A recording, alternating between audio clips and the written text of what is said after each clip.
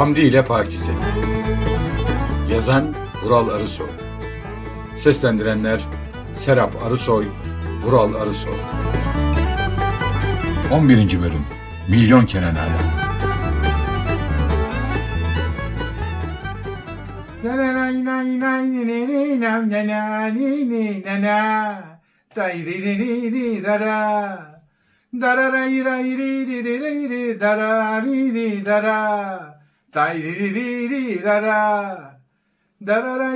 Bakıyorum da neşeniz yerinde Hamdi Bey. Yok ya, öyle dilime dölendi işte. Ben seninle konuşmuyorum Hamdi. Nasıl konuşmuyor ya? Allah Allah. Daha yemin konuştun ya, biraz önce bir şeyler söyledin ya. Senin yüzünden canım bir tanecik arkadaşımdan günlerdir ses yok. Ayrıca Can da gitti. Umurunda sanki. Ne alakası var ya? Kapat şu konuyu artık Pakize. Ya o kaç gündür bana ceza olsun diye sabah kahvaltısında konflekes yediriyorsun ya. Ya o kaç gündür sucuklu yumurtamı yiyemiyorum ya. Ya ağzımı açıp sana bir tek kelime ettin mi ya? Sen bunu hak ettin Hamdi. Bir sucuklu yumurta yiyeceğim diye o gün bize neler ettin? Ya o kadın insan kendi evinde istediği kahvaltı yapamayacak mı ya? Allah Allah, ne var bunda canım? Bak unutma, sırf sen istedin diye o gün gittim Nalan Hanım'dan özür diledim. Ben daha ne yapayım ya? Ne yapacaksın işte? Sen türkünü söyle, eğlen Hamdi'cim. Benim için kan ağlasın. Ya Pakize, kaç yaşında kadınsın, çocuk gibi davranıyorsun ama ya. Ya biraz da beni düşünsene. Ya neredeyse dünyanın tamamı karantinada. Kimse kimseyle görüşmüyor. Ama bizim ev yol geçen anı. Bir doluyor bir boşalıyor, bir doluyor bir boşalıyor. Misafirde mi gelmesin ayol? Canım gelsin de şu an zamanı değil. Bak bilim adamları ne diyor? Akrabanızla bile olsa bu aralar görüşmeyin diyor, değil mi? Senin de işine geliyor tabii. Bak gitti işte Can. Kim bilir şimdi ne yapıyor kuzum? Ne yapacak canım? Evde ayaklarını uzatmış, keyif yapıyordur. Ne de olsa ekmek yedi, su güldü. Ne keyif yapmaz ayol? Yeni projeler üzerinde çalışıyor. Efendim, projeler üzerinde çalışmasın. Adam gibi bir iş bulup çalışsın. Ya millet yana iş arıyor, bulamıyor. Biz beyefendiye iş beğendiremiyoruz ya. Nalan'dan mesaj geldi. Öyle mi? Hadi gözün aydın. Oku bakayım, ne yazmış? Canım müsait misiniz? Kamil'le kahve içmeye girelim diyor. Ne dersin? Gelsinler. Ben merak ediyorum bu Kamil'in durumunu. Bakalım Nalan Hanım adamcağızı neler yapmış, değil mi? Buyurun Nalan'cığım. Buyurun. Bekliyoruz. Gülücük. O ne ya? Gulucuk. Nasıl yaptın sen onu, şimdi anlamadım. Emoji Hamdi emoji. Neyse beni dinle. Sakın ters bir şey söyleme. Vallahi bu sefer seni kötü yaparım Hamdi. Tamam ya. Yeter zaten konflekes yedim. Vallahi ağzımı açmayacağım ya, Allah Allah. Ne çabuk girdiler ya. Herhalde çabuk gelecekler. Kapı komşusuyuz Hamdi. Geldim. Hoş geldiniz. Hoş bulduk canım. Hoş geldiniz Kamil Bey. Hoş bulduk Pakize Hanım, hoş bulduk. Merhaba ya, merhaba. Hoş geldiniz Nalan Hanım, hoş geldiniz. Hoş bulduk Hamdi Bey. Ne haber ya Hamdi, nasılsın görüşmeli ha? İyisin değil mi? İyi gördüm seni, vallahi iyisin. İyiyim. Nasılsın, sen nasılsın, merak ettim öyle Kamilciğim. Bomba gibiyim ya Hamdi, vallahi harikayım, bomba.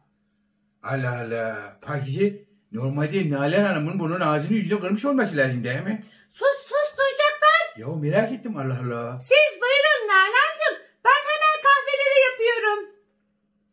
Hamdi Bey, görüşmeyeli kilo vermiş gibisiniz. Hakikaten ya, nasıl yaptın bunu Hamdi? Vallahi ben boyuna kilo alıyorum canım. Evdeyiz, boyuna yiyoruz, kilo alıyoruz, sonra da oturuyoruz. Ne olacak böyle ya? İşte benim kıymetli eşim Pakize sağ olsun. Bana özel bir diyet uyguluyor da ondan herhalde. Sabahları bir kase konflekes, akşamları da haşlanmış karnabahar ve brokoli yiyorum.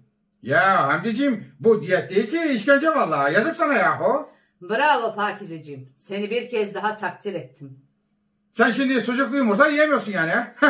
İstersen bize gel, ben sana sucuklu yumurta yaparım ha? Ne dersin, ister misin? Kamil. Yani beraber konfleks yeriz demek istedim canım. Özür dilerim karıcığım. Anlaşıldı. Senin durumun bildiğin daha kötü. Efendim, anlamadım. Yok bir şey. İşte nasıl? Vallahi Hamdiciğim biliyorsun, Ben şairim, gönül işçisiyim yani. He biliyorum, ben anlamıyorum o işlerden de işte öyle lafın gelişi diye sordum yani. Ay Kamil Bey, bize bir şiir okusanız, ne zamandır sözünüz vardı. Vallahi bilmem ki şimdi nasıl olur böyle evde kahve içiyoruz yani ortam filan ha? Oku Kamil. Benim için yazdığın şiiri oku. Oku da duysunlar. Bazıları koca nasıl olunur öğrenir belki. Pakize, bu kadın bana şimdi laf mı soktu? Evet, laf soktu. Sus. Peki karıcığım, madem sen istedin tabii ki okuyacağız. Bir saniye, telefondan bir fon müziği açalım değil mi? Şiirimizin ismi Milyonkere Nalan. Bir nalandır tutturmuşum oh neyi. Nalanla içkiler içip sarhoş oluyorum ne güzel. Hoşuma gitmiyorsa rengi denizlerin, biraz nalan sürüyorum güzelleşiyor. Saatim her zaman ya nalana 5 var ya da nalanı 5 geçiyor. Nereye baksam gördüğüm o. Gözüme kapatsam aklımdan nalan geçiyor. Bana sorarsanız mevsimlerden nalandayız. Günlerden de nalan ertesi. O gündür beni yaşatan, onun kokusu sarmış sokakları, onun gözleridir şafakta gördüğüm, akşamın kızılı onun dudakları. Başka kadını övmeyin yanımda gücenirim. Nalan'ı övecekseniz Nalan'a. Buyurun oturabilirsiniz. Hem Nalan'la 2 çift laf ederiz. Siz de seversiniz onu benim gibi. Ama yok. Kimseye kaptırmam Nalan'ı. Alın tek kat elbisemi vereyim. Cebimde bir 10 liram var onu da alın isterseniz. Ben Nalan'ı düşünüyorum üşümem.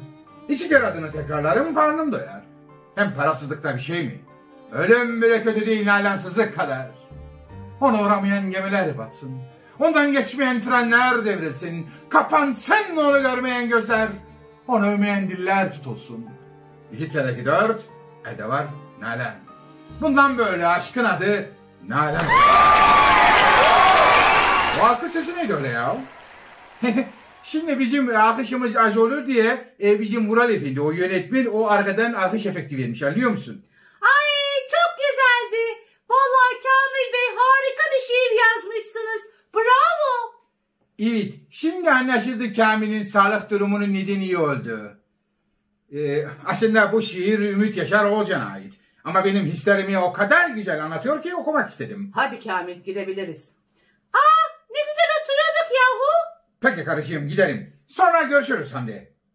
Tabii Kamil'cim tabii görüşürüz. Ayağınıza sağlık, yine bekleriz. Biz de bekleriz şekerim. Hadi bay. Ay ne güzel şiir okudu Kamil Bey. Ne kadar romantik. Keşke sen de böyle bana şiir okusan Hamdi. Samanlıktan kaldıramadım samanı da zühtü. Ben sana yandım zühtü. Şimdi geldi sarılmanın zamanı da zühtü. Ben sana kandım zühtü. Görüşmek üzere efendim. Görüşmek üzere. Hoşça kalın.